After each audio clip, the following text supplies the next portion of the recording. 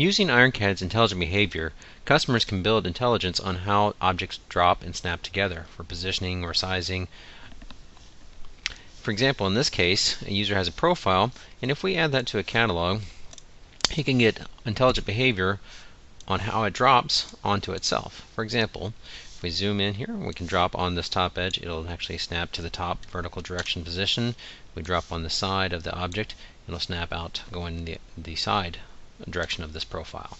However, what if we wanted to actually sit along the side of the object? And there's attachment points that give the intelligence saying that it is allowed to snap into that orientation. However, the user has too many options or variables to let that behavior work.